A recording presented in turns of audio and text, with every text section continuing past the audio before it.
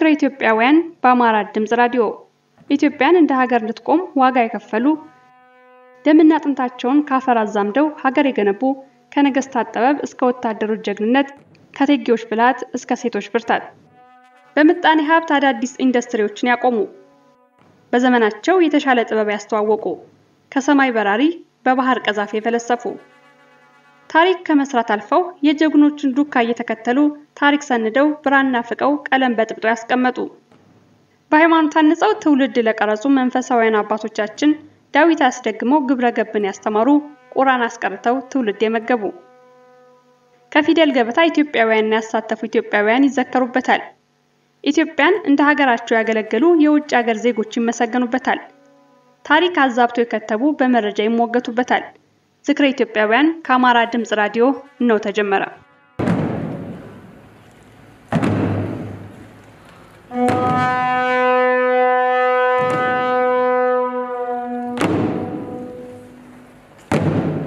ኢትዮጵያ ተወራ አጼ ቴዎድሮስ ራሳቸውን ሰውተው እንግሊዝም በአሸናፊነት በመውጣት የአጼ ቴዎድሮስን ሚስትና ልጃቸውን ከልኡል አለማየሁን ከአንድ ጻል ልጅ ጋር በመማረክ ወደ እንግሊዝ ወሰዷቸው ተማርከው እንግሊዝ ሄደው የስደትን ህይወት መግፋት የጀመሩት ሁለተኛው ህፃን ሀኪም ወርቅነህ ወይም ዶክተር ቻርልስ ማርቲን ነበሩ በስደት እንግሊዝ ህንድ በርማ ድረስ ተመላልሰዋል በህንድ መንግስት የሲቪል አገልግሎት ከፍተኛ ስምና ቦታ ነበራቸው በአስተዳደጋቸውና በወቅታቸው ምስጉን የሆኑ ዶክተር ቻርልስ ማርቲን በርማ በነበሩበት ጊዜ ያካበቱትን ዘርፈ ብዙ የሥራ ልምድ ከሙያቸው ጋር አጣምረው ለሀገራቸውም ታላቅ አበርክቶ ፈጽመዋል የእንግሊዝ ተወላጅ ባለመሆናቸው እንግሊዝና ህንድ ሀገር ውስጥ በመንግስት የሲቪል አገልግሎት እድል ባይሰጣቸውም በርማ ውስጥ በኃላፊነት በሰሩባቸው ቦታዎች ሁሉ በሕክምና ሙያቸው ተከብረዋል ምስጋናና አድናቆት አትርፈዋል ብዙ ሽልማቶችንም በየጊዜው አግኝተዋል ከህፃንነት ጀምሮ በርካታ ክፉና መልካም ጊዜያትን በስደት አሳልፈዋል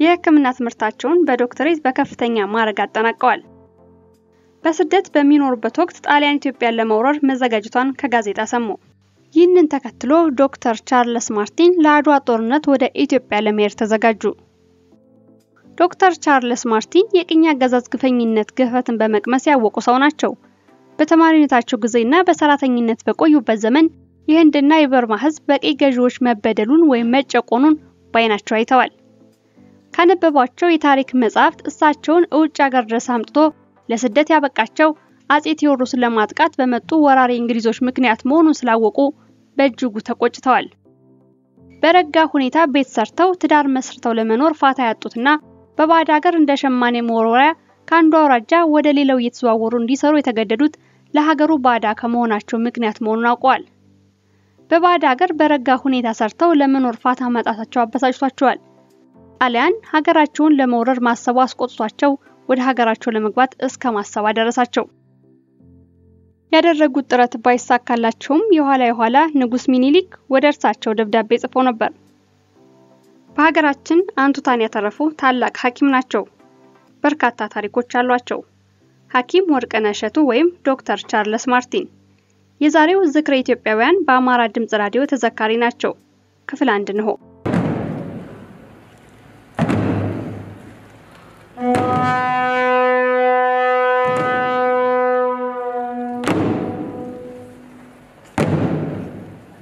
የታላቁን ሐኪም ወርቅነህ ታሪክ ከማየታችን በፊት በአዲስ አበባ ስለ መጀመሪያው መስጊድ ትንሽ እንበላችሁ በአዲስ አበባ ከተማ ከሚገኙ በርካታ መስጂዶች መካከል በ1898 በወሌ መሐመድ አብዱል ከሪም ኡስማን የታነጸው መስጂድ የመጀመሪያው ነው የካ ክፍለ ከተማ ቤተ መንግስት አካባቢ ወሌ መሐመድ ሰፈር ውስጥ የሚገኘው ይህ መስጂድ በአጼ ሚኒሊክ ዘመነ መንግስት እንደተቆረቆረ የታሪክ ድርሳናት ያመለክታሉ በሚኒሊክ ዘመነ መንግስት ቤተ መንግስቱን በማሳነጽ ይሰሩ የነበሩት ወሌ መሐመድ አብዱል ከሪም ኡስማን የተባሉ ህንዳዊ ሙስሊም ነበሩ እኚህ ሙስሊም የመስገጃ ቦታ እንዲኖራቸው ታላቅ ፍላጎት የነበራቸው ሲሆን ከሌሎች የሥራ ባልደረቦቻቸው ጋር በመሆንና የእስልምና ተከታዮች የሆኑትን በመያዝ ለአጼ ሚኒሊክ አቤቱታ ያቀርባሉ በወቅቱ የክርስትና እምነትን ለማስፋፋት በአዲስ አበባ ከባለቤታቸው ከእቴጌ ጣይቱ ጋር በመሆን የእንጦጦ ማርያምንና ኤልያስ ቤተክርስቲያንን ሲያሳንጹ የነበሩት አጼ ሚኒሊክ የሙስሊሞችን ጥያቄ በመመልከት ከቤተ መንግስት ወጣ ብለው ይስገዱ የሚል ፈቃድ ይሰጣሉ ወሌ መሐመድ ከቤተ መንግስት ትንሽ ወጣ ባለ ቦታ ላይ ሶላት ማድረግ ይጀምራሉ በተፈቀደላቸው ሜዳ ላይ ሶላት ማድረግ የጀመሩ ሙስሊሞች መኳንንቱን አላስደሰቷቸውም። በወቅቱ ከአጼ ሚኒሊክ አጠገብ የማይጠፉና የቅርብ አማካሪዎች የሆኑት እነዚህ ሹማምንት ለምን በባዶ ሜዳ ይሰግዳሉ በማለት ትንሽ ቤት እንዲሰሩ በመሰባሰብ የመሰረት ድንጋይ ይጥላሉ። በዚህ ምክንያት መስጂዱ ተሰራ። በተፈጠረው ነገር በአዲስ አበባ ከተማ የመጀመሪያው መስጂድ የሆነው ታነጸ። በወቅቱ ፍቃድ እንደማያገኙ ያሰቡት ወሌ መሐመድ በመሰራቱ ታላቅ ደስታን አደረጉ። ፀሐይና ነፋስ እየተፈራረቀባቸው የቀን ሶላታቸውን ያደርሱ የነበሩትም አሁን መስጂድ በመሰራቱ ተገላገሉ። መስጊዱም የራሱን ይዞታ ለመያዝ በቃ። የመሰረት ድንጋይ ከተጣለ በኋላ የወሌ መሐመድ ቤተሰቦች ወዲያው በጊዜው ይሰራበት በነበረው ሁኔታ በሳር ክዳን በማድረግ ተረባርበው መስጂድ ገነቡ። ወደ 20 የሚጠጉ ሰጋጆችን በቀን በዛ ቦታ ይሰባሰቡ ነበር። በዛን ጊዜ በተለይም በረመዳን ወቅት ከተለያዩ የአዲስ አበባ ከተሞች እስከ 70 የሚደርሱ ዑላማዎች ከደረሶቻቸው ጋር በመሆን ሙሉን የጾም ወቅት የተለያዩ ሃይማኖታዊ ክንውኖችን በማድረግ ያሳልፉ ነበር። በዚህ ሁኔታ ከተከናወነ በኋላ ከጊዜያት በኋላ በአዲስ አበባ የመጀመሪያው የሆነው የኢስላም ትምህርት ቤትን አቋቋሙ። በቤተ መንግስት ሾላና 4 ኪሎ ይኖሩ የነበሩት ሙስሊሞችና የአረብ ዜግነት ያላቸውን ጨምሮ ትምህርቱን ለማጠናከርና ለመስራት ከፍተኛ የሆነ ርብርብ በማድረግ በአጭር ጊዜ ውስጥ ተማሪዎችን እስከ 50 ለማድረስ በቁ። በዚህም የተለያዩ ሃይማኖታዊ መጻሕፍቶችን፣ ኪታቦች፣ ቁርአኖችን በማሰባሰብ መስጂዱን ለማጠናከር በርካታ ስራዎች ተሰርተዋል። ፋሺስት ጣሊያን ኢትዮጵያን በወረረበት ወቅት መስጂድ ውስጥ የነበሩ ቅርሶች የተዘረፉ ሲሆን መስጂዱን የሚጠብቀው በማጣቱ ጣሪያው የሳር ክዳን ከፍተኛ ፍሳሽ በማስገባቱ ግድግዳው በከፊል ፈርሶ ለተወሰኑ ዓመታት አገልግሎት አይሰጥም ነበር። ጣሊያን ኢትዮጵያን ለቆ ከወጣ በኋላ በ1935 ዓ.ም በወሌ መሐመድ ተወላጆች አማካኝነት 8 በ16 ሜትር በሆኑ ሁለት ክፍሎች አንድ ሴት አንድ ለወንድ ክፍል በማሰራት ሃይማኖታዊ ስርዓቱ እንደገና ሊቀጥል ችሏል። በ1971 ህዳር ወር ላይ ህጋዊ የይዞታ ማረጋገጫ የተሰጠው ሲሆን ከዚያም በኋላ መስጂዱ አሁን ያለውን ቦታ ይዞ እንዲቀጥል በሐጂ መሐመድ ቱሪ አማካኝነት በ1985 ዓ.ም ተሰርቷል። ትምህርት ቤቱም በአሁኑ ሰዓት 39 መማሪያ ክፍሎችና 60 ደረሶችን በመያዝ እያገለገለ ይገኛል። የተለያዩ ሼኮች መስጂዱን በተለያየ ጊዜ ሲመሩ የቆዩ ሲሆን የተወሰኑት እንደሚከተሉት ናቸው። ሐጂ ሲራጅ ጓንጉር ወሌ መሐመድ መስጂድ እንዲሰሩ ያመለከቱ ሲሆን መስጂዱን ለ3 ዓመት አስተዳድረዋል። ሐጂ ነጋሽ ከሼክ ሲራጅ በመቀጠል መስጂዱን ያስተዳደሩና ለብዙ ዓመታት በኢማምነትና ኢስላምን በማስተማር ያገለገሉ ናቸው። ሼክ ሰኢድ ኤጋ ለረጅም ዓመታት ቁርአንንና ሐዲስን በማስተማር የኖሩ ሲሆን በትውልድ ሀገራቸው የቀቤና ሸህ በመባል ይታወቃሉ። እስልምናን ለማስፋፋትና በማስተማር ትልቅ ስራ የሰሩ ሲሆን ለሙስሊሞች መብት እኩልነት በመታገል ግንባር ቀደም መሆናቸውን የእምነቱ ተከታዮች ይመሰክራሉ። ሼህ አህመድ ሱሌማን በቅጽል ስማቸው አባ ሰይፍ ይባላሉ። ብዙ ጊዜ ሰይፍ ይታጠቁ ስለነበር አባ ሰይፍ በሚል ቅጽል ስም የሚታወቁ ሲሆን በዛን ጊዜ አዛን ሲያደርጉ በድምጻቸው ብዙ ሰው ያውቃቸው የነበሩ ሲሆን የወሌ መሐመድ መስጂድ ቢላ በመባል ይታወቁ ነበር። ሐጂ ሁሴን አሊ በልጅነታቸው ቁርአን በመቅራት ያደጉ ሲሆን የዲን ዕውቀት ጥማታቸውን ለማርካት ከአዲስ አበባ ወደ ዳዌ በመሄድ የገራዋ ሼህ የዶን ማዕከል ውስጥ ገብተው ከ8 ዓመታት በላይ ለመማር የበቁ ታላቅ አባት ናቸው። ከ1942 እስከ 1984 ለተከታታይ 42 ዓመታት መስጂዱን በኢማምነት ያስተዳደሩ ሲሆን በደርግ ዘመን የመስጂዱን ህልውና የሚፈታተን ከመስጂዱ ካረፈበት ቦታ 600 ካሬ ኪሎ ሜትር ሊወሰድ ሲል በመታገልና በመከራከር ይዞታውን በማስጠበቅ ለዛሬው ትውልድ አስተላልፈዋል። በአዲስ አበባ ስለተሰራው የመጀመሪያው መስጊድ አጭር መረጃ ይህን ይመስላል። ከአማራ ድምጽ ራዲዮ የሚተላለፈው ዝክረ ኢትዮጵያውያን ዝግጅታችን ቀጥሏል። አብራችሁን ቆዩ።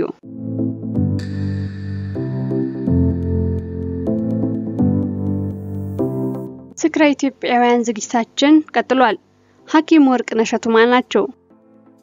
አጼ ቴዎድሮስ በገዛ ሽጉጣቸው ራሳቸውን ከማጥፋታቸው በፊት ከዚህ በታች ስማቸው የተጻፈው የጦር አበጋዞች መቅደላ አፋፍ ላይ አብረዋቸው ነበሩ። የመቅደላ ጦርነት አውድማ ላይ ከአጼ ቴዎድሮስ ጋር ስለነበሩ አበጋዞች አባ ተጠቃሳ የቋራው አንበሳ በሚለው መጽሐፍ ውስጥ ገሪማ ታፈረ የጀግኖች መታሰቢያ በሚል ርዕስ አዛዥ እሸቱን ጨምሮ የ14 ዕውቅ ሰዎችን ገድል እንደሚከተለው ጽፈዋል። አንደኛ ራስ እንግዳ፣ ራስ መሸሻ፣ ራስ ኪዳነ ማርያም፣ ራስ ወልደ ማርያም፣ ራስ ገብሬ ተክሉ፣ ራስ አበራ፣ ራስ ተድላ፣ ራስ ውቤ፣ ራስ ባሪያው፣ ራስ በረኩ፣ ደጃዝማች አለሜጓሉ፣ አዛዥ እሸቱ፣ እጨጌ ወልደ ማርያም፣ ጸሐፌ ትእዛዝ እንግዳ ናቸው። እነዚህ ኃያላን የጦር አበጋዞች በየጊዜው በተገኙበት የጦር ሜዳ ጋሻ መክተው ጦራቸውን ዘርግተው ከፈረስ ደንደስ ሳይወርዱ አገር ተከልሎ ሳይሰጣቸውና የገሌን አገር ሹም ያለው ንዳ ግዛ ሳይባሉ በደሞዝ ብቻ ተወስነው በዘመቻና ውጊያ ሳይሰላቹ በታማኝነት ያገለገሉ ናቸው። እንዲሁም በመቅደላ አምባ በተደረገው ከባድ ጦርነት በመሳሪያ ከሚበልጣቸው ከእንግሊዝ የጦር ሰራዊት ጋር ጦር ጎራዴና አሮጌ ጠመንጃ ብቻ ይዘው ጦርነት በመቅጠም ለአፄ ቴዎድሮስ መንግስትና ለሀገራቸው ክብር እስከ መጨረሻው ሰዓት ድረስ ሕይወታቸውን መስዋዕት አድርገው አልፈዋል። አዛዥ እሸቱ ወልደ ማርያም ወደ መቅደላ ሲመጡ ባለቤታቸው ወይዘሮ ደስታ ወልደ ማርያም የበህር ልጃቸውን ዘለለው የ2 ዓመት ተኩል ሕፃን ልጃቸው የሕፃኑ ክርስትና ወይም የእናቱ ታናሽ ተዋበች ወልደ ተክሌና ስማቸው ከዚህ ከፍ ብሎ በዝርዝር የተጻፉት አበጋዞች ጋር አብረው ነበሩ። አፄ ቴዎድሮስ ካረፉ በኋላ የእንግሊዝ ወታደሮች መቅደላ አፋፍ ደርሰው የንጉሠ ነገስቱን ግምጃ ቤት ዘርፈው ቤቶች አቃጠሉ። የቴዎድሮስ ባለቤት እቴጌ ጥሩ ወርቅ ልዑል አለማየሁንና አንድ ሕፃን ልጅ ይዘው ከመቅደላ አምባ ወደ ጦር ሰፈራቸው ወረዱ።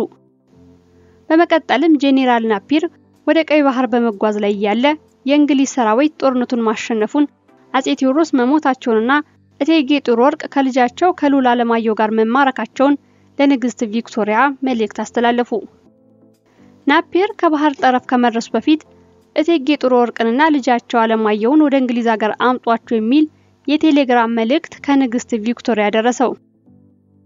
እሱም ትዕዛዙን ተቀብሎና አክብሮ ኤችኤምኤስ ፎርስ በሚባለው መርከብ ተሳፍሮ ወደ እንግሊዝ ሀገር አመራ። እቴጌ ጥሩ ወርቅ መንገድ ላይ ስላረፉ ናፒር ልዑል አለማየሁን ብቻ ይዞ ወደ እንግሊዝ ሀገር ተጓዘ።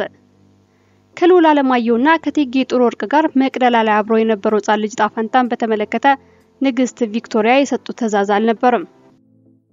አስተዳደግና ትምህርት የእንግሊዝ ሰራዊት በመርከብ ተጉዞ ከስዊስ የባህር ጠረፍ ሲደርስ ጄኔራል ናፒር የአፄ ቴዎድሮስን የ9 ዓመት ልጅ ይዞ ወደ እንግሊዝ ሀገር ሲሄድ ኮሎኔል ቻርልስ ቻምበርሊንና ከህንድ ሀገር የመጡት የጦር አባላት ወደ ህንድ ሀገር ለመመለስ በሌላ የጦር መርከብ ላይ ተሳፈሩ።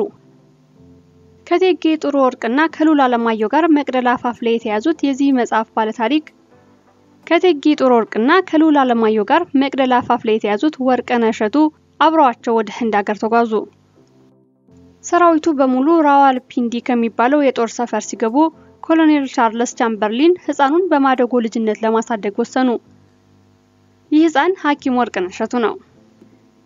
የህፃኑን ቤተሰብ ማንነት ቻርልስ ቻምበርሊን በእርግጠኝነት ባለማወቁ የቴዎድሮስ የቅርብ ዘመድ ልጅ ወይም የመኳንን ዘር ይሆናል የሚል ጥርጣሬ እንደነበረው በአንድ ወቅት ለጓደኛው መኮንን ነግሮት ነበር። ኮሎኔል ቻርልስ ቻምበርሊን ኢትዮጵያዊያኑን ህፃን ለማሳደግ ወስኖ የመሃርጃ ልጆች የሚለብሱትን አይነት ጥሩ ልብስ ያለብሳቸው ጀመር። መጥፎ አጋጣሚ ሆነና ህፃኑ ልጅ ትምህርት ከመጀመሩ በፊት ኮሎኔል ቻርልስ ቻምበርሊን በኮሌራ በሽታ ተለክፎ ሞተ። ስለዚህ እሱ የጦር ጓደኛ የነበረው ኮሎኔል ማርቲን ህፃኑን ልጅ ለማሳደግ ወስኖ ለህፃኑ ማሳደግ የሚያስፈልገውን ሙሉ ወጪ ለመክፈል ፈቃደኛ ሆነ። ኮሎኔል ማርቲን በዚያ ወቅት የራዋልፒንዲ እዝ በላይ ሹም ነበር። ይህ ደብሊውጄት ማርቲን የሚባለው ሰው የኮሎኔልነት ማዕረግ እስካገኘበት ጊዜ ድረስ በ32ኛ የህንድ ፈርቀዳጅ ሻምበል ውስጥ ያገለግል በጣም ሃይማኖተኛ ሰው ነበር። የሱ ፍላጎት ወደ ሃይማኖታዊ ስራ ስላዘነበለ የውትድርና ስራውን በገዛ ፍቃዱ ትቶ የፑንጃብ ቤተክርስቲያን ሚስዮን ማህበር የመጀመሪያው የእንግሊዝ መኮንን አባል ሆኖ በሱ የሚመራ ጽፈት ቤት ከፈተ። ከግል ሀብቱ በርከት ያለ ገንዘብ ለሚስዮኑ በመስጠት የድሃ ድርጅት መርጃ ወይም ዘፑር ፈንድ አቋቁሞ የሂሳብ ሹምና የዚሁ ድርጅት ኃላፊ ሆነ። አጋጣሚው ጥሩ ሆነና ወርቅነህ እሸቱ 7 ዓመት ሲሞላው ሲኤምሲ ከሚባለው የሚስዮን ትምህርት ቤት ገባ። ለህፃኑ ልጅ የትምህርት ቤት ዲሬክተር ሞግዚት እንዲሆናቸው አደራውን አክሎ አስረከበው። ዳይሬክተሩ ግን የራሱ 6 ልጆች ስለነበሩት ባደራ የተሰጠው ልጅ ባርኪ ሁኔታ ለማሳደግ አስቸጋሪ እንደሚሆንበት ስለተገነዘበ እሱ በበኩሉ ለምክትሉ ህንዳዊ የረዳቱ አስረከባቸው። ምክትል ዳይሬክተሩ የራሱ ልጆች ስላልነበሩት ህፃኑን ኢትዮጵያዊ እንደራሱ ልጅ አድርጎ ለማሳደግ ቃል ገብቶ በፍቅርና በደግነት ተቀበላቸው። በኢትዮጵያ የኦርቶዶክስ ሃይማኖት መሰረት ወንድ ልጅ በተወለደ በ40 ቀኑ ሴት ደግሞ በተወለደች በ80 ቀን ውስጥ ክርስትና የሚነሱ መሆናቸውን ባለማወቅ ሕፃኑን ልጅ በአንግሊካን ቤተክርስቲያን ውስጥ አስጠመቁት።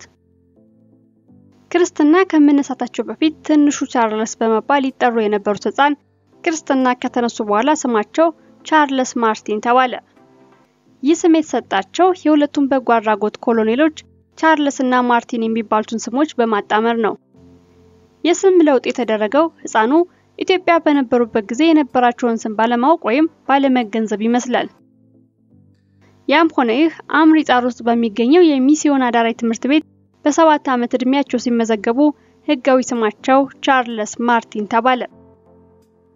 ቻርልስ ማርቲን ፑንጃብ ውስጥ በሚገኘው የሚስዮን ትምህርት ቤት ውስጥ ገብተው ሲማሩ ቆይተው በመጨረሻም ቄስ ኤፍኤም ባርኒንግ በመሰረቱት ባታላ በሚገኘው አዳራይ ትምህርት ቤት ገቡ።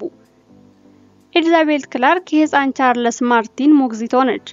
ይቺ ደግና ሩሩ ሴት ህፃን ቻርልስ ማርቲን እንደ እናት ትንከባከበው ጀመር። ህፃኑ ልጅ በትምህርቱ ጥሩ ስለነበር በዚህም ውጤት እንዲያስመዘግብ ሚስተር ክላርክ በቅርብ ሆና ተከታተል ጀመር። ቻርልስ ብሩህ አእምሮና የሰሙትን ቶሎ የመያዝ ተሰጥኦ ያላቸው ወጣት ነበሩ።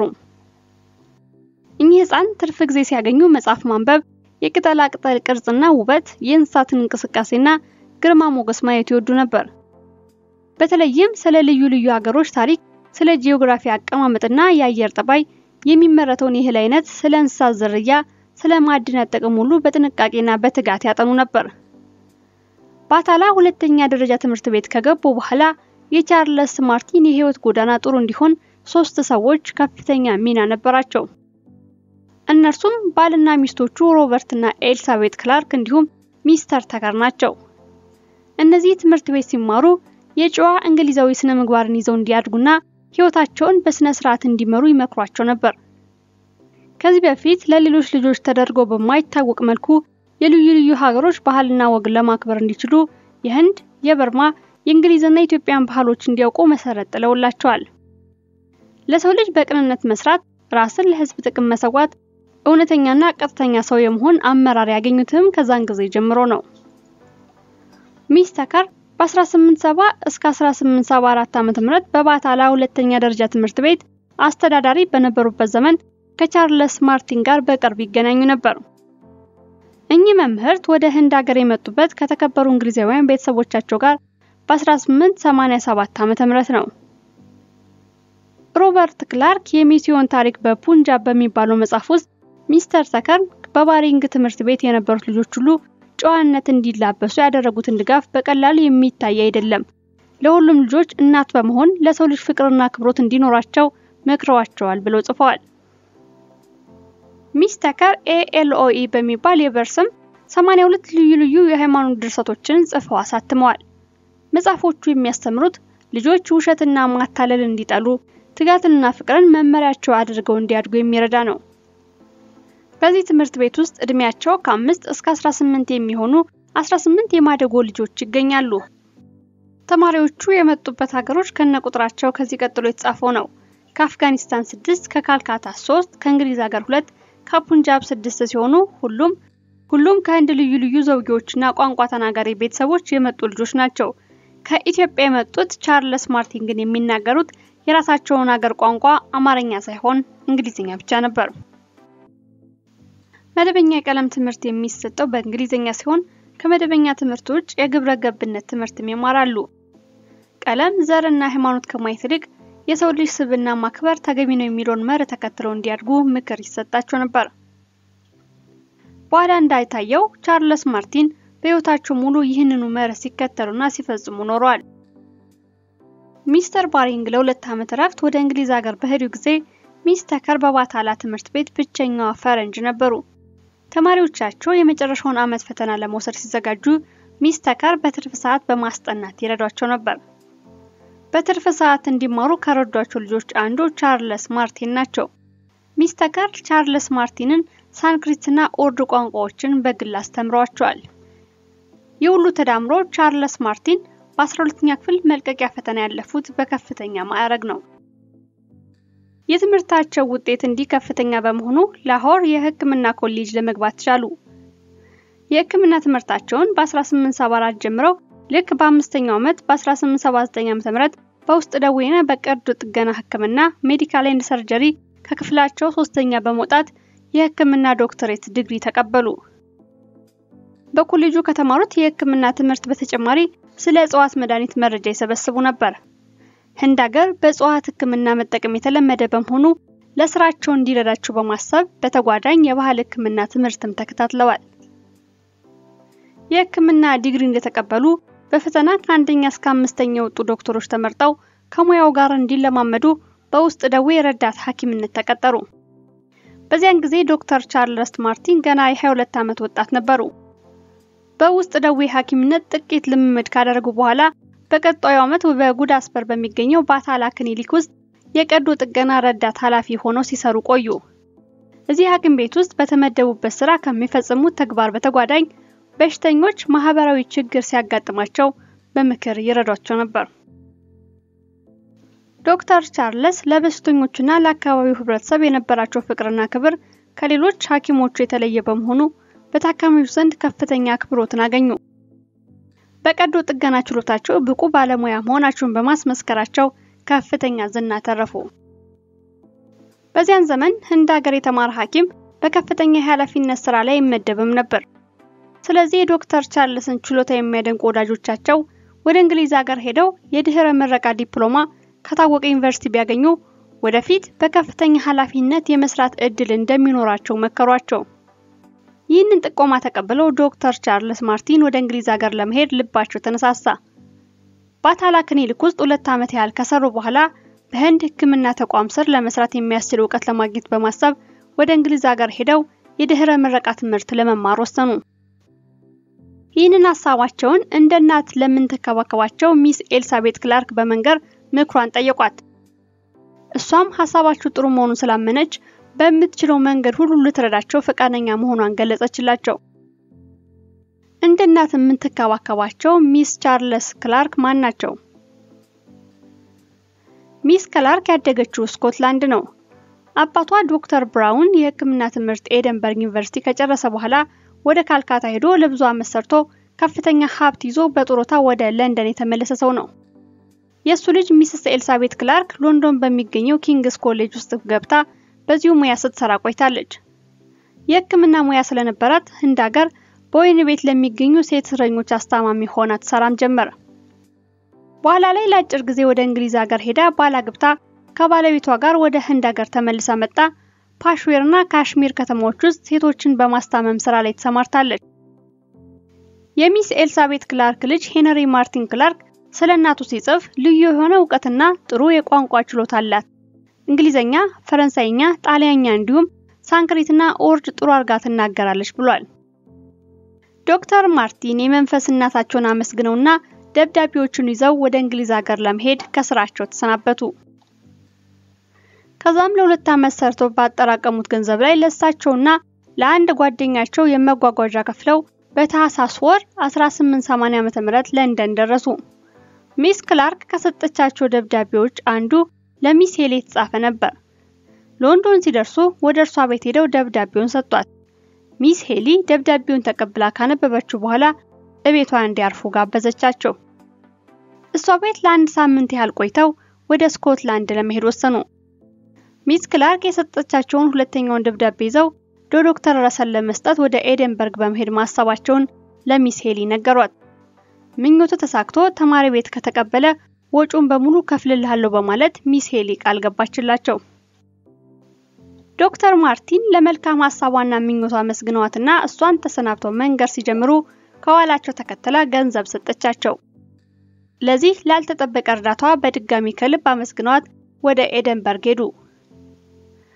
በዚህ ሁኔታ ቻርልስ ወደ ስኮትላንድ ሄደው ሁለተኛውን ደብዳቤ በኤደንበርግና በግላስ ዩኒቨርሲቲ አስተዳዳሪ ለሆነው ዶክተር ረሰል ሰጡት። ዶክተር ረሰል ደብዳቤውን ካነበበ በኋላ በኤደንበርግ ዩኒቨርሲቲና ግላስጎው ዩኒቨርሲቲ ገብተው እንዲማሩ ሁኔታዎችን አመቻቸላቸው። ያሰቡት ስለተሳካላቸው በጣም ደስ ብሏቸው ወደ ለንደን ተመልሰው በሁለቱም ዩኒቨርሲቲዎች የመማር ዕድል ማግኘታቸውን ለሚስ ሄሊ ነገሯት። እሷ ቤት አንድ ሳምንት ቆይተው ስላደረገችላቸው መስተንግዶ አመስግነዋት ዕቃቸውን ይዘው በመሄድ ከቤት ወጡ። ቀደም ሲል እሷ ራሷ በፈቃዷ በገባችላቸው ቃል መሰረት ለትምህርት ቤት ክፍያና ለመኖሪያ ቤት የሚበቃ የ1 ዓመት ወጪ የሚሸፍን ገንዘብ ሰጣ ጥሩ ዕድል እንዲያጋጥማቸው በመመኘት ሸኘቻቸው። ለዚህ ወደር ለሌለው ቸርነቷ ሚኒሊክን ከልብ አመስግነዋት ወደ ኤደንበርግ ሄዱ። ኤደንበርግ ዩኒቨርሲቲ ሲመዘገቡ ከላሆር የሕክምና ኮሌጅ ያገኙትን ዲግሪ ተቀባይነት አግኝቶ በ3 የድህረ ምረቃ የትምህርት ክፍል የመማር እድል ተሰጣቸው። እሳቸውም ይህንን እድል በመጠቀም በሁለቱ የስኮትላንድ ዩኒቨርሲቲዎች ውስጥ ገብተው ለ9 ወራት ትምህርታቸውን ተከታተሉ። 3ቱንም ትምህርቶች ተፈትነው በከፍተኛ ብቃት አለፉ። ላሆር ካገኙት የሕክምና ኤምዲ ዲግሪያቸው በተጨማሪ በአሁኑ ፈተና ባገኙት ውጤት መሰረት ከኤደንበርግ ኤልአርኤስፒ ኤዲን ቀጥሎ ከግላስጎ 2 ዲፕሎማዎችን አገኙ። ዶክተር ቻርልስ ወደ ኤደንበርግ ሄደው ከፍተኛ ዕውቀትና ማዕረግ ካገኙ በኋላ ወደ ሎንዶን ሄደው በህንድ ሕክምና ተቋም በሚሰጠው ፈተና በውድድር ውስጥ ለመግባት አመለከቱ።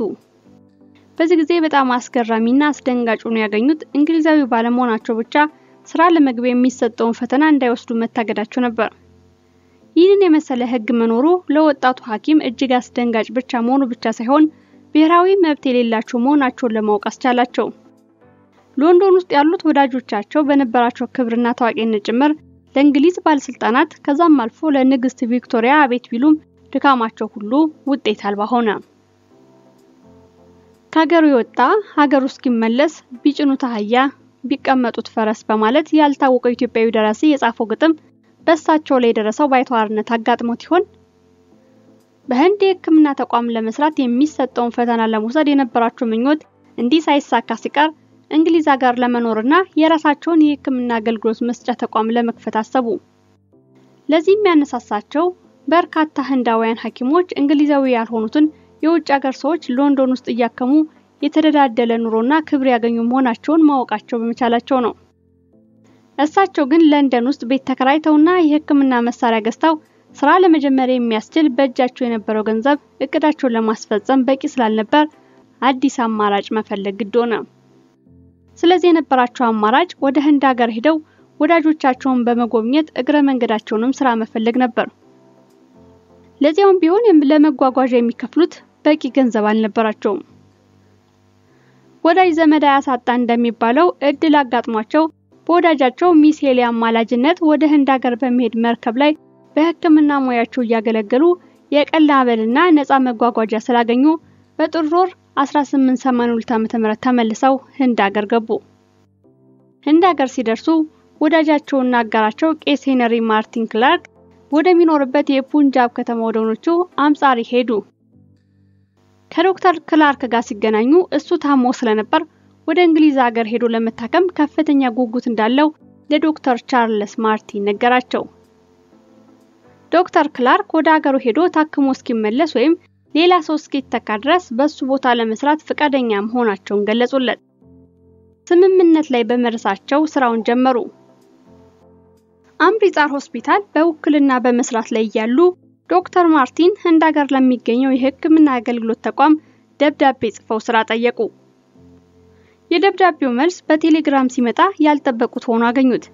ይህም ቀደም ሲል ባይተዋርነታቸው የተገለጸበት ሐረግ አሁንም በድጋሚ ተጽፎ ህንድ ሀገር በሚገኘው የሕክምና ተቋም ለመስራት ፈቃድ የማይሰጣቸው መሆኑ የሚገልጸው ደብዳቤ መድረሱ ነበር። በዚህ ደብዳቤ ውስጥ የተጻፈው ቀጣይ ሐረግ ግን ስራ ከፈለክ ወደ በርማ ሄደህ ልትሰራ ትችላለህ የሚል ነበር። በሕክምና ስራ በርማ። በዛ ዘመን በርማ በእንግሊዝ አፈ ንጉስ ከምትመራው ህንድ ለየት ያለ አስተዳደር ስር ነበረች። ቄስ ክላርክ እንግሊዝ ሀገር ታክሞና ድኖ ወደ አምጻሪ ስለተመለሰ ዶክተር ማርቲን በርማ በሚገኝ ሆስፒታል ውስጥ ለመስራት ወስነው የቅጥር ውል ፈጸሙ። በዚህ ስምምነት መሰረት በርማ እንደደረሱ ቷንግ አውራጃ አሪዋርዳ ሸለቆ ሞቢን ከተማ ዋናው መስሪያ ቤት ተቀጠሩ።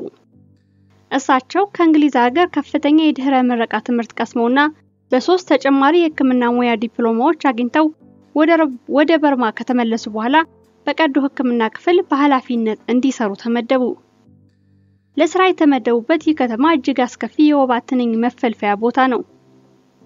እዚህ አውራጃ እንኳን ሰው እንስሳት በወባ ትንኞች ይነደፉ ነበር። እንስሳቱን ከወባ ትንኝ ወረራ ለማዳን በየጋጣው ዙሪያውን ሌሊቱን ሙሉ እሳት በማንደድ የመከላከል ሙከራ ይደረጋል። የመኖሪያ ቤትና የመስሪያ ቤቶች በርና መስኮቶች በሽቦ ወንፊት ይለበዳሉ።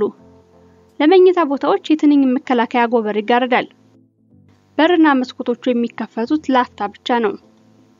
ትንኞቹ በቀን አስቸጋሪ ሆኖ እንጂ ቀኑ መሸት ሲል ደግሞ ይበስ ያስቸግራሉ። የኢኮኖሚ አቅም ያለው ቀኑ መጨለም ሳይጀምር የመከላከያ አጎበር ወዳለበት ቤቱ በጊዜ ይገባል።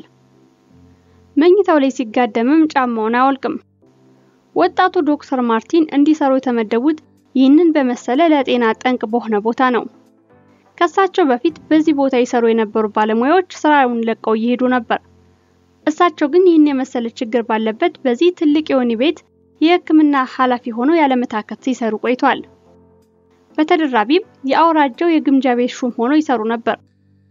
የአውራጃው የቀዶ ጥገና ሐኪም የማዘጋጃ ቤቱ ምክትል ፕሬዝዳንት ሆኖ ይሰራል የሚል ደንብ በመኖሩ እሳቸውም የማዘጋጃ ቤቱን ስራ ጭምር ይሰሩም ነበር። ይህን የመሰለ ኃላፊነት ሲሰጠኝ ገና 26 ዓመት ወጣት ስለነበርኩና ብዙ የሥራ ልምድ ስላልነበረኝ መፍራት ያልቀረም ነበር።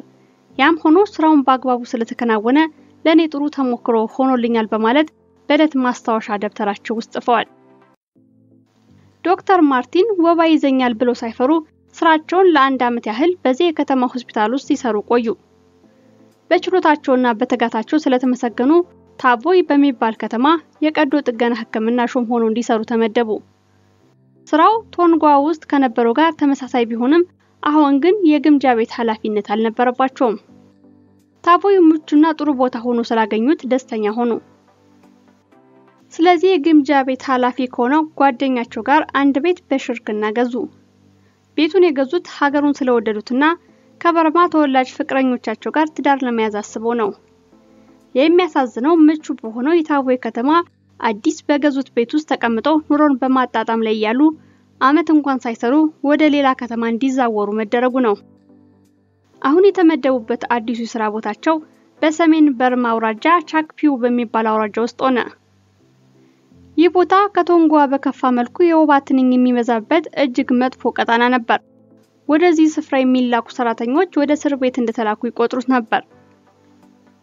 ዶክተር ማርቲን ወደዚህ ሀገር የተላኩት ግን ቀደም ሲል ሌሎች ያዩትን ፍዳ እንዲቀምሱት ሳይሆን በዚህ አይነት ቦታ የሰሩ ሐኪም ስለሆኑ የአየሩን ጠባይና የስራውን ሁኔታ ይቋቋሙታል ተብለው በመመረጣቸው ነው። ቀደም ሲል ቻክፒው ተመድቦ የነበረው ሐኪም የግምጃ ቤት ኃላፊ ሆኖ ይሰራ ስለነበር እሳቸውም ከመደበኛ ሙያቸው በተጨማሪ መስራት ነበረባቸው። ስራው የሂሳብ አያያዝና ስለ ግምጃ ቤት አሰራር ደንብ ማወቅን የሚጠይቅ ነበር። ስለዚህ በትርፍ ጊዜያቸው ትምህርት ቤት ገብተው ሂሳብ መስራትና መዝገብ አያያዝ ሀብሎ ተማሩና ፈተናውን በሚገባ አለፉ። ከሕክምና ስራቸው በተጓዳኝ በግምጃ ቤት ኃላፊነት ለሚሰሩት ለዚህ ተጨማሪ ስራ ተጨማሪ ክፍያና አበል ጥሩም ደሞዝ ተቆረጠላቸው። ይህንን ሁሉ የሥራ ጫና ተሸክመው ሲሰሩ ወባ ይዘኝና ጤና ይስተጓጎላል ሳይሉ ትንኞቹን ሸሽተው ወደ ቤታቸው ሮጦ ሳይገቡ ቀንም ይሁን ሌሊት ሙያቸው በሚፈለግበት ቦታ በመገኘት ለህዝብ በቅንነት ያገለግሉ ነበር። ራሳቸውን ለህዝብ አገልግሎት እንዲያሳልፈው ስለሚሰጡ በየሄዱበት ሁሉ ብዙ ወዳጆችን ለማፍራት በቁ። በዚህ ሁኔታ አንድ አመት ከሰሩ በኋላ በሐምሌ ወር 1887 ዓ.ም በወባ በሽታ ተጠቁ። በዚህ ምክንያት ካራንጉ ሰሜን ወደሚገኘው ፔጉ አውራጃ ተዛወሩ። ፔጉ ከደረሱ በኋላ የወባ መድኃኒት ወስደው ትንሽ ሲሻላቸው ስራ ጀመሩ። እዚህ ፔጉ ውስጥ ከመደበኛ የሕክምና ስራቸው በስተቀር የግምጃ ቤት ኃላፊነት ስራ የሳቸው ድርሻ አልነበረም። በሌላ በኩል ግን ፔጉ በጣም ትልቅ ሰፊ አውራጃ በመሆኑ በርካታ ወይን ቤቶችና ሆስፒታሎችን መቆጣጠር ነበረባቸው። በከተማው ውስጥ ድግስ ሲኖር በክብር እንግድነት በመጀመሪያ የሚጠሩት ዶክተር ቻርልስ ማርቲን ነበሩ። ሁኔታው የሚፈቅድ ሆኖ በግብዣ ቦታ ሲገኙ እሳቸው ካሉበት ጠረጴዛ አካባቢ ለመቀመጥ ሽሚያ ነበር። አንዳንድ ጊዜ ከስራ ጫና የተነሳ ግብዣዎችን ለመቀበል ይቸገሩ ነበር። ይሁን እንጂ ግብዣውን ያልተቀበሉለት ምክንያት በመግለጽ አጭር ማስታወሻ ጽፈው ጋባዦቻቸውን ይቅርታ ይጠይቁ ነበር። እንዲሁም በክብር እንግድነት ተጋብዘው ከተመለሱ በኋላ ለተደረገላቸው ግብዣና ለተሰጣቸው ክብር የምስጋና ደብዳቤ መጻፍ ልማድም ነበራቸው። በዚህ ላይ ገና አፍላ ጎረምሳ ስለነበሩ ስራንና ደስታን ማጣመር ያውቁበት ነበር። በትርፍ ጊዜያቸው ከሁለት የበርማ ተወላጅ ጓደኞቻቸው ጋር በመሆን ጊታር ይጫወቱና ይዘፍኑ ስለነበር ብዙ አድናቂዎች ነበሯቸው። ስለዚህ አንዳንድ ጊዜ በግብዣ ቦታ ላይ የሙዚቃ መሳሪያ በመጫወትና በመስፈን ራሳቸውንና ተጋባዦቻቸውን ያስደስቱ ነበር። በትርፍ ጊዜያቸውም ከጓደኞቻቸው ጋር ከከተማ ወጣ ብለው ጊታር ሲጫወቱ ሲዘፍኑና ኢላማ በመተኮስ ራሳቸውን ያዝናኑ ነበር። ይህንን ተግባራቸውን በማስታወሻ ደብተራቸው ጽፈው የወጣትነታቸውን ዘመን የሚያሳዩ ፎቶግራፎችን ጭምር ስተዋል። ዶክተር ቻርልስ ማርቲን በአኗኗር ስርዓትና የሥራ አክባሪነት እጅግ የተመሰገኑ ሰው ናቸው። ስርዓት አክባሪነታቸውና የሙያ ብቃታቸው በህንድ የሕክምና አገልግሎት ውስጥ ኢንዲያን ሜዲካል ሰርቪስ ከፍተኛ ክብር አሰጥቷቸዋል። ለዚህም ማስረጃው የካልካታ ቄስ ብሩክ ዲደስ በአታላንት ሲጎበኙ ስለ ቻርልስ ማርቲን ጽፈው የተውት የምስክርነት ቃል ነው። ቄስ ብሩክ ስለ ዶክተር ማርቲን ሲናገሩ እንከን የማይወጣለት ሐኪምና እጅግ ጨዋ ሰው ነበር ብለዋል። ፔጎራጃ ለ13 ወራት ያህል ከሰሩ በኋላ በነሐሴ ወር 1887 ዓ.ም ረጅም የባቡር መስመር ወደሚገኝበት የቱንጎ አውራጃ ተዛወሩ። ቱንጎ ከ1200 በላይ እስረኞች ያሉበት ወይኒ ቤት በመኖሩ ስራ ስለሚበዛ በደሞዛቸው ላይ በወር ተጨማሪ ገንዘብ እየተሰጣቸው ነበር። ቱንጎ ሆስፒታል 3 ወር ከሰሩ በኋላ ቀደም ሲል ይዛ ተመድቦ የነበር ሐኪም ከረፍት ስለተመለሰ ስራውን ለሱ አስረክበው በባቡር ሐዲድ መስመር ላይ ወዳለው የቱንጎ አውራጃ ከተማ ወደሆነው ወደ ካታ ተዛወሩ። ለዚህ አውራጃ አዲስ ባቡር ሐዲድ ተዘርግቶ ገና ስራ መጀመሩ ስለነበር እሳቸው የመጡ ሰሞን ለስራ ፈላጊዎች እድል የተከፈተበት ወቅት ነበር። ከተማው አዲስ የተመሰረተ በመሆኑ የወባ በሽታ ገና አልጠፋም። የባቡር ሐዲድ ተዘርግቶና የማረፊያ ጣቢያው ሰርቶ እንዳለቀ ከሌላ ቦታ እዚህ የሚመደቡ ሰራተኞች መኖሪያ ቤት ሲሰሩ አተኩረው ይመለከቱ ነበር። ካታ ያሉ ያስገረማቸው ነገር ጥቅጥቅ ባለ ጫካ በተሸፈነ ሙቀትና ዝናብ በሚበዛበት እዚህ ሰው አልባ በሆነው ስፍራ የባቡር መስመር መዘርጋቱ ነው። ያ ብቻ አይደለም። ብዙ ሰዎች ከሌላ ቦታ እየፈለሱ እዚህ የወባ ትንኝ መናኸሪያ በሆነበት ስፍራ ስራ ለመፈለግና ለመኖር መምጣታቸው በጣም አስገርሟቸዋል።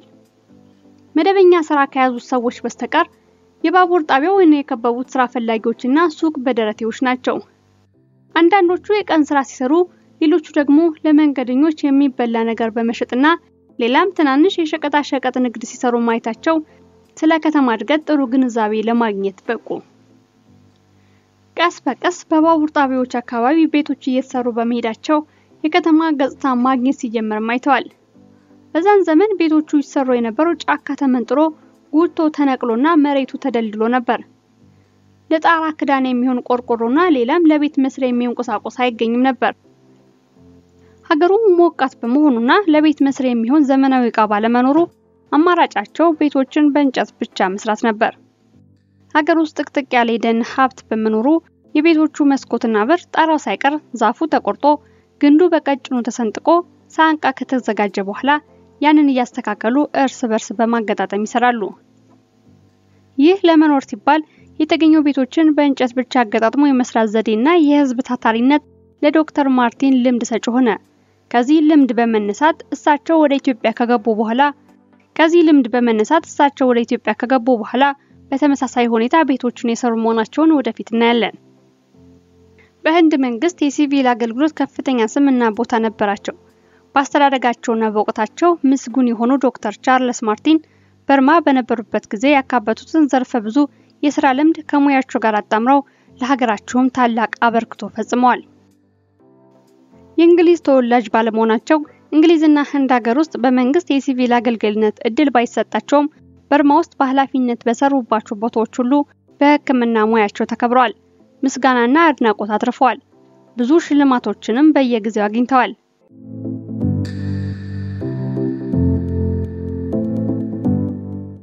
አስቸጋሪ በሆነው በካታ ከተማ ውስጥ ለ13 ወራት ያህል በተጋት እየሰሩ ያሉ ጣሊያኖች ኢትዮጵያን ለመውረር መዘጋጀታቸውን ከጋዜጣ ነበቡ። የጠቡ መነሻ ጣሊያን የውጭ አሌኑል አንቀጽ 17 ለራሷ እንዲጠቅማት ትርጉሙን በማዛባት ኢትዮጵያን ቅኝ ግዛቷ በማስመሰል ለውጭ ሀገር መንግስታት ማስተዋቋ ነው። ውዝግቡን ያስነሳው 17ኛው አንቀጽ የጣሊያንኛው ጽሑፍ እንዲህ ይላል: የኢትዮጵያ መንግስት ከውጭ ሀገር መንግስታት ጋር የሚያደርገው ግንኙነት በኢጣሊያ መንግስት አማካኝነት ማድረግ ይገባዋል። ይውል ለፊርማ በቀረበ ጊዜ 17ኛው አንቀጽ ምንም ፋይዳ ስለሌለው ይቅር የሚል ሐሳብ አጼ ሚኒሊክ አቅርበው ነበር። ጣሊያንን ወክሎ ሊፈርም የመጣው አንቶሎኒ ግን ቢጨመር ምን ይጎዳል በሚል ለዘባ አነጋገር ሚኒሊክን አሳምኖ ውሉ ተፈጸመ። ቀድሞኑ የጣሊያን መንግስትና ወኪሉ አንቶሎኒ ኢትዮጵያን በቅኝ ግዛት ለመያዝ ከነበራቸው መሰሪ ደባ የተነሳ ትርጉሙን ሆን ብለው በማዛባት የተጻፈ መሆኑን የሚያሳየው ቀጥሎ የተጻፈው የአማርኛው አንቀጽ ነው። በ17ኛው አንቀጽ በተከሰተው የትርጉም ልዩነት የተነሳ የኢትዮጵያ አቋምና የጣሊያን ፍላጎት ሳይጣጣም በመቅረቱ ጦርነቱ ሊከሰት ግድ ሆነ። ይህንን ተከትሎ ዶክተር ቻርልስ ማርቲን ለአድዋ ጦርነት ወደ ኢትዮጵያ ለመሄድ ተዘጋጁ። ለምሲል እንዳየነው ዶክተር ቻርልስ ማርቲን የቅኝ አገዛዝ ግፈኝነት ግፈትን በመቅመስ ያወቁ ሰው ናቸው። በተማሪነታቸው ጊዜና በሰራተኝነት በቆዩበት ዘመን የህንድና የበርማ ህዝብ በቅኝ ገዢዎች መበደሉን ወይም መጨቆኑን ባይናቸው አይተዋል። ካነበቧቸው የታሪክ መጻሕፍት እሳቸውን ውጭ ሀገር ድረስ አምጥቶ ለስደት ያበቃቸው አጼ ቴዎድሮስን ለማጥቃት በመጡ ወራሪ እንግሊዞች ምክንያት መሆኑን ስላወቁ በእጅጉ ተቆጭተዋል። በረጋ ሁኔታ ቤት ሰርተው ትዳር መስርተው ለመኖር ፋታ ያጡትና በባዕድ ሀገር እንደ ሸማኔ መወርወሪያ ከአንዱ አውራጃ ወደ ሌላው እየተዘዋወሩ እንዲሰሩ የተገደዱት ለሀገሩ ባዕዳ ከመሆናቸው ምክንያት መሆኑን አውቀዋል። በባዕድ ሀገር በረጋ ሁኔታ ሰርተው ለመኖር ፋታ ማጣታቸው አበሳጭቷቸዋል። ጣሊያን ሀገራቸውን ለመውረር ማሰቡ አስቆጥቷቸው ወደ ሀገራቸው ለመግባት እስከ ማሰብ አደረሳቸው። ኢትዮጵያ እንደ ህንድና በርማ በውጭ ሀገር መንግስታት እጅ እንዳትወድቅ በማሰብ ከወገኖቻቸው ጎን በመሰለፍ በእውቀት በገንዘብና በጉልበት ጭምር ለመርዳት ወደ ትውልድ ሀገራቸው ለመግባት ቆርጠው የተነሱትም ለዚህም ነው። ሐሳባቸውን ወደ ተግባር ለመለወጥ ለሙያቸው አስፈላጊ የሆኑትን መድኃኒቶችና ቁሳቁሶች ገዝተው አከማቹ። ለወባ፣ ለራስ ምታት፣ ለሳል የሚሆኑ ልዩ ልዩ መድኃኒቶች በተጨማሪም ለቁስል ማከሚያ አስፈላጊ የሆኑትን ሻሽ፣ ጥጥ፣ አዮዲንና አልኮል እንዲሁም ለመድኃኒት መውጊያ መርፌና የቁስል መብጫ ሰንጤዎችና እንደ መታከሚያ ክፍል የሚያገለግል ትልቅ ድንኳን ገዝተው ያዘጋጁት ያለምንም ማስገዳጅነት በራሳቸው ገንዘብና ፍላጎት ነው። ሐሳባቸውን ለማሳካት እንዲመቻቸው ከሚሰሩበት ቦታ ሆን ብለው የረፍት ፈቃድ እንዲሰጧቸው ጠየቁ። የተሰጣቸው የረፍት ፈቃድ ለ3 ወር ተኩል ብቻ ቢሆንም እሳቸው ለተነሱበት ዓላማ የ3 ወር ጊዜ እንደማይበቃቸው ይታወቃል። ይሁን እንጂ አስፈላጊ ሆኖ ከተገኘ ለወደፊቱ ተጨማሪ የረፍት ጊዜ ለመጠየቅ ያላቸውን ሐሳብ በልባቸው ይዘው ወደ ኢትዮጵያ ለመሄድ ተዘጋጁ። በዛን ዘመን እንግሊዞች የበርበራ ሶማሌን ያስተዳድሩ ነበርና በኤደን በኩል አድርገው የእንግሊዝ ሶማሌ ወደ ሆነችው ዘይላ ሄዱ። እዛ ሲደርሱ ካፒቴን ሃሪንግተን ከሚባለው እንግሊዛዊው አገር አስተዳዳሪ ጋር ተገናኙ። ዶክተር ቻርልስ ማርቲን ወደ አዲስ አበባ ለመሄድ አስበው ስለመጡ ሃሪንግተን ምክር እንዲሰጣቸው ጠየቁት። እሱ የወጣቱን ዶክተር ቻርልስ ማርቲን ጥያቄ ካዳመጠ በኋላ ሲመልስ መንገዱ ረጅም በመሆኑ ከ6 ሳምንት በላይ ይወስዳል። አካባቢው የጣሊያንና የኢትዮጵያ ጦርነት ቀጠና በመሆኑ በአሁኑ ጊዜ ወደ አዲስ አበባ መሄድ ለአደጋ የሚያጋልጥ ነው በማለት ወደ በርማ እንዲመለሱ መከራቸው። በጦር ሜዳው በአካል ለመገኘት የማይቻል መሆኑን ሃሪንግተን አበክሮ ስለነገራቸው ይዘው የመጡትን ዕቃ ወደ ጦር ሜዳ ለመላክ ወሰኑ። ስለዚህ እባክህ እነዚህ መድኃኒቶችና የሕክምና ዕቃዎች አንተ ወስደህ ለንጉሠ ነገስት ምኒሊክ ስጥልኝ ወይም ላክላቸው አሉት። ሃሪንግተን የሰጣቸው መልስ ቅድም እንደነገርኩ ጣሊያን ወታደሮቿን በሶማሌ ክልል ስላከማቸች በዛ በኩል ወደ ኢትዮጵያ የሚገባውን ማንኛውም ነገር በአይነ ቁራኛ ነቅታ ተጠብቃለች። ስለዚህ ለጊዜው ለኔም ቢሆን በዚህ ወቅት ወደ ኢትዮጵያ መሄድ ያስቸግረኛል የሚል ነበር። ዶክተር ቻርልስ ማርቲን ያሰቡት ሳይሳካ በመቅረቱ በእጅጉ አዘኑ። ሆኖም በጦር ሜዳ የሚገኙትን ወገኖቻቸውን ለማከሚያ አስፈላጊ ናቸው ብለው ያመጧቸውን ቁሳቁሶች ለመግዣና ለማጓጓዣ ገንዘብ አውጥተውና ብዙ ደክመው ምኞታቸው ባጭር መቀጨቱ እጅግ አበሳጫቸው። በሁኔታው አዝነውና ተስፋ ቆርጠው ለቁሳቁስ መግዣና ማጓጓዣ ያወጣው ገንዘብ በአሳዛኝ ሁኔታ ባክኖ ቀረ ብለው በማስታወሻ ደብተራቸው ውስጥ በእንግሊዘኛ አስፍረዋል። ዶክተር ቻርልስ ወደ መጡበት ሀገር ከመመለስ ውጭ ሌላ አማራጭ ስላጡ ወደ ህንድ ሀገር ሄደው 2 ሳምንት ያህል እረፍት አደረጉ። ሀገራቸው ኢትዮጵያ የጣሊያን ቅኝ ሀገር እንዳትሆን የበኩላቸውን ትግል ለማድረግ የመጡበት ጉዳይ ከምን ደረሰ? ጦርነቱ ተካሂዶ እንዴት ተደመደመ? አለቃ ተክለስላሴ ባልታተመ መጽሐፍ ያሳፈሩትን እንሆ። ያን ጊዜ የጣሊያን ጦር ወጨፎ ሲተኩስ አራሩን በሰማይ ላይ የሚሄድ አንበሳ ያስመስለው ነበር። የሰልፉም ስርዓት ሲራመድ አንድ ጊዜ ጥይት አጉርሶ ሲተኩስ ሰውን ይገድል ዛፉንም ይበጣጥስ ነበር። የመድፉ አረር በሰማይ ሲሄድ የተወረወረ ኮከብ ይመስል ነበር። ምድር ከነካ በኋላ እንደገና ፈንድቶ ሰው ይገድል ነበር። የመድፉ ጥይት ዋንጫ ያህል ነበር። ኋላም ቀላውን ገረድ ለውሃ መቅጃ አደረገችው። ያ ሁሉ ፈንጂ፣ ያ ሁሉ ጎበዝ፣ ያ ሁሉ ወጣት ልጅ ባገሩ እንዲያ ሲያምርበት በሰው ሀገር ላሊበላ ወይም ቤተክርስቲያን ሳሚ መስሎ ኮርፈፍ ሲል ሲማሰን ሲደክም ውሎ ሲነጋጋ መድፉን አባገሪ ማድረሶና አጥምዶ ጦርነት ተጀመረ። እግረኛው የጣሊያን ወታደር ሮጣለው ሲል ጫማው እየከበደው አውልቆ እንዳይሮጥ ከቃበትና ከቁልቁለት ጠጠር ይወጋው የኋሊት እየተኮሰ ሲሮጥ ከእንጨት የቀለለ የየጁ ከነብር የፈጠነ የበጌ ምድር ከቋንጣ የደረቀ የትግራይ ከአሞራ የረበበ ሸዌ ከንብ የባሰ የሚነድፍ ጎጃሜ እያባረረ በየጎዳናው ዘረረው።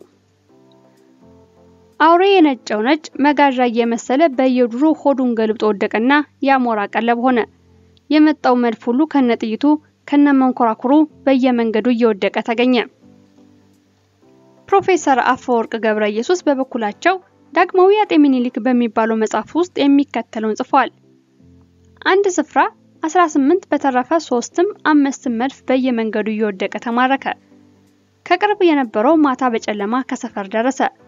ሩቅ ድረስ ሄደው ኢትዮጵያ ባራሪ ጦር በነጋታው የማረከውም የገደለውም ያቀራራና የፎከረ ገባ። ኢትዮጵያዊው አደጋ እንደተጣለበት ባየ ጊዜ የቸኮለ በሌጣው ያልቸኮለ በኮርቻው እየለካ ወይም የተቀመጠ እንደቀደቀ ገባበት። መድፉ ይመታኛል፣ ነፍጡም ይጥለኛል፣ እሞታለሁ ብሎ አልፈራበትም። ከሌሊቱ 11 ሰዓት የጀመረው እስከ ጧቱ 4 ሰዓት ድረስ ተኩስ አላባራም። 9 ሰዓት ሲሆን የአጼ ሚኒሊክ ሰራዊት ቁስለኛውንም የተማረከውንም ኢጣሊያ ያያዘ ይመለስ ገባ በማለት ጻፍ የተዛዙ መዝግቦታል።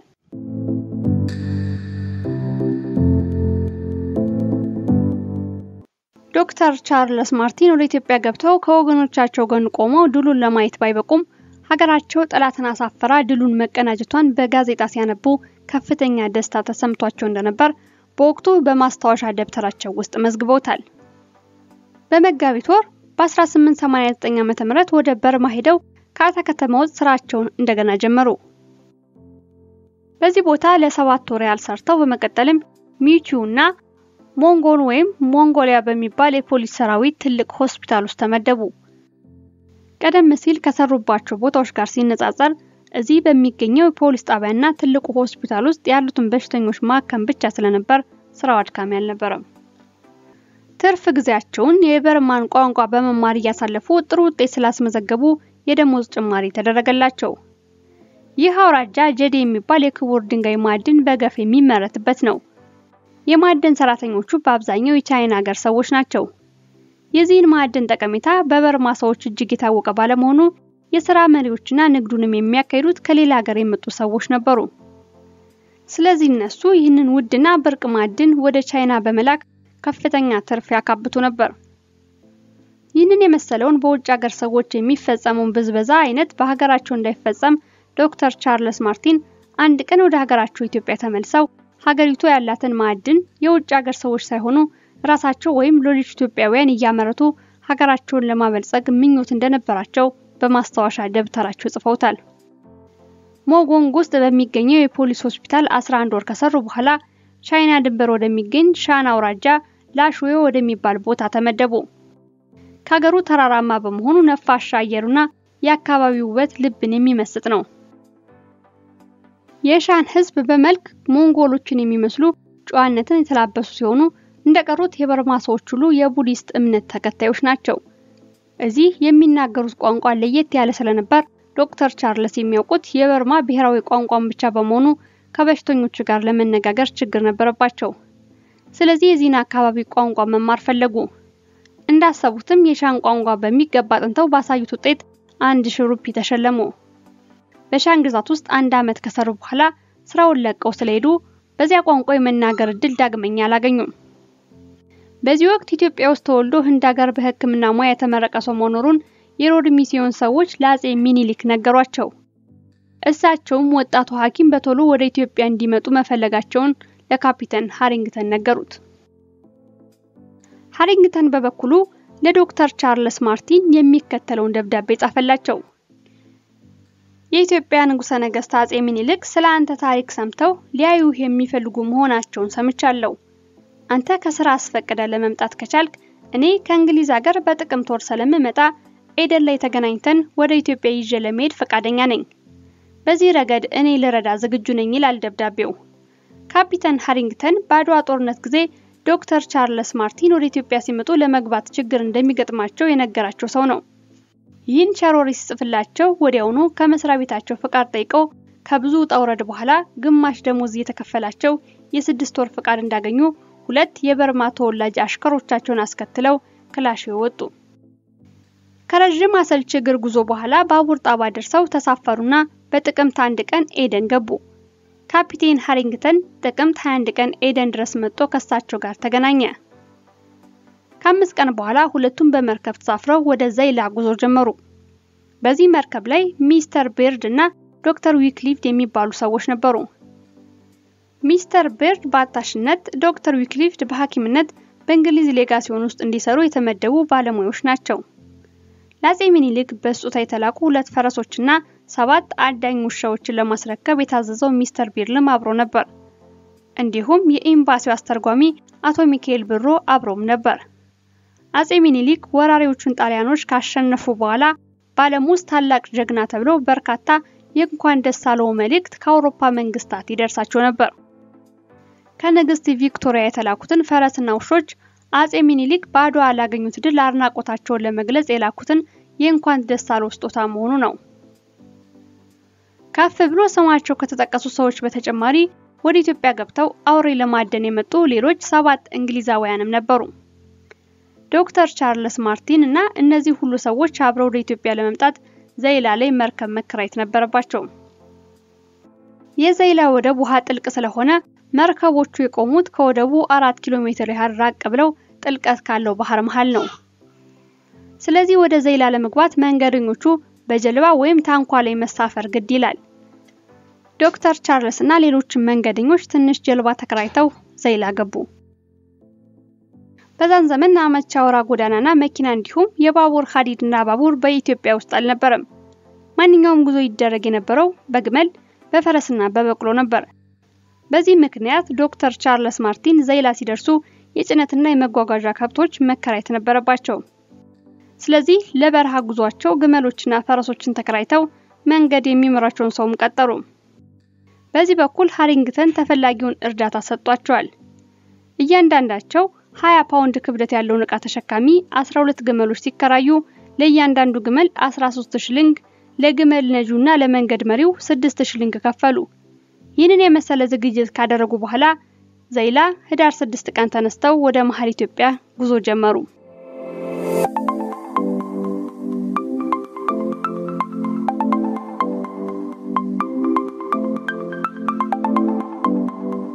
የዛሬው ፕሮግራማችን ይህንን ይመስላል። አብራችሁን ለቆያችሁ ምስጋናችን ይድረሳችሁ። ፕሮግራሙን አዘጋጅቼ ያቀረብኩት መልካም ሞላ ከአማራ ድምጽ ራዲዮ የስቱዲዮ ባለሙያዎች እንዲሁም የዝግጅት ክፍል ባልደረቦች ጋር በጋራ በመሆን ነበር። ሰላም።